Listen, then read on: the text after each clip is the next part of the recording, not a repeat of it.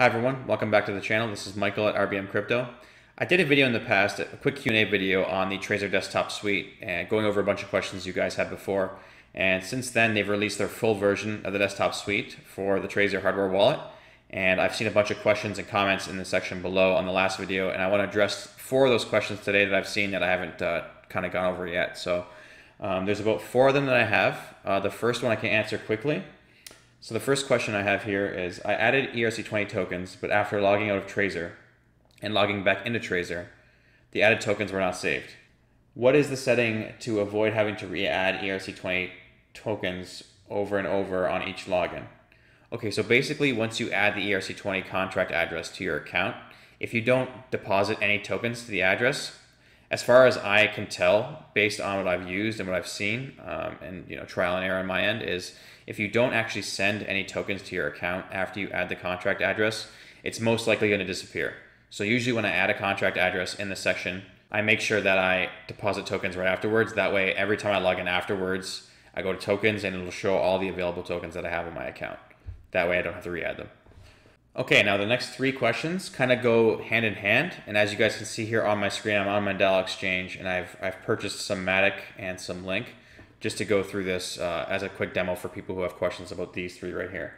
So the first question is, if I were to send one of the tokens that are available like Chainlink, what would be the contract address? Do all ERC20 tokens use an Ethereum address? Yes, all Ethereum tokens use an ERC20 address. So basically any token that's running on the Ethereum network will use your Ethereum address. So there's no need to send it to a distinct blockchain because it's built on Ethereum. So Chainlink, for example, or another token like Polygon, as you can see, they're both ERC20. I'll be sending them to my Ethereum address, and I will be doing that demo here shortly. I'm going to cover these next 2 questions as well because they go hand in hand. So can you do a video showing how to move ERC20 tokens off of Trezor? I'll cover that shortly. And the last question, I want to send Matic Polygon to my Trezor Model T. I understand it's an ERC20 token. It's not supported by a built-in software on Trezor Suite yet. Instead, I usually go through my crypto and MyEtherWallet as shown on Trezor's website. And here in your last tutorial, you've shown that ERC20 tokens can be added to your Ethereum account on Trezor Suite. So which way do you recommend? Honestly, you can go both directions now. I used to use MyEtherWallet a lot for my tokens, but now I basically just use the Trezor Suite, or I use the Exodus wallet linked to my Trezor device if the tokens are supported by Exodus. But if they're not, it's mainly Trezor Desktop Suite, and I'll show you guys how to do that right now. So when it comes to Chainlink and Matic, I have the 2 contract addresses right here, as you guys can see. So what I'm going to do is I'm going to copy the link address, and I'm going to go down to my Trezor Suite, and I'm going to go to my token section. As you guys can see here, I can add a token. I'm going to paste this address in and hit add token. And now, as you can see, it's added the Chainlink token. So when I send tokens to my account, they'll show up here.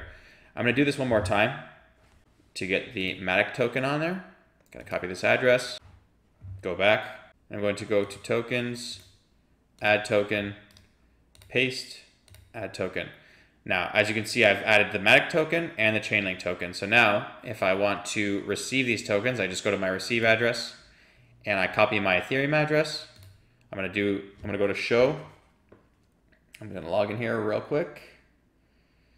And then once I confirm my address on my Trezor device matches the one on the screen, I'm going to hit the check mark. I'm going to copy my address, minimize this, and then I'm going to go back to the exchange, and I'm going to withdraw both of these to my account. I'm going to paste my address in the link box here, hit max, submit, get code. So now I'm going to do the same thing for my Matic tokens here. I'm going to go to withdraw, head over to Ethereum, paste in my address, hit max, and then hit submit. And I'm going to go through the withdrawal process again on the exchange. Hit get code.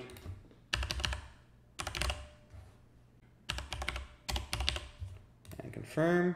So I've now shown you guys how to add the Matic contract address and the Chainlink contract address to your Trezor Suite. Now I'm going to go back to my Trezor. I'm going to go back one step here, head over to tokens, And now I'm going to wait for the Chainlink and Matic transactions to arrive in my account. You can now see that my Chainlink and Matic have both arrived in my account. So now to cover the third question here, where it shows how to take ERC20 tokens off of Trezor. So all you would do now is go to send, and you would paste the address you want to send your tokens to in this area here. And then you would switch this from Ethereum to either Link or Matic. You put the amount that you wanted to transfer here, choose your gas fees, and then you would just submit the transaction. So one more time, just go back to the token section. You'll see your tokens here. You would send, choose the address you want it to go to, and then you would choose either Matic, Link, or the Ethereum in your wallet right there. And that's pretty much it for that question. So that kind of covers the fourth question as well, showcasing how you do this on the desktop suite versus using MyEtherWallet or my cryptos. So I like doing it on here now because I'm used to doing it now in the new setup. So it's something that you can use instead of those two other options. And that covers those 4 questions right there, guys. So if you have any more questions on the Trezor Desktop Suite, just put it in the comment section of this video, and I will compile them and add them for a future Q&A session on the Trezor devices. Thanks again for the support, everyone. Don't forget to like and subscribe, and we'll see you on the next video.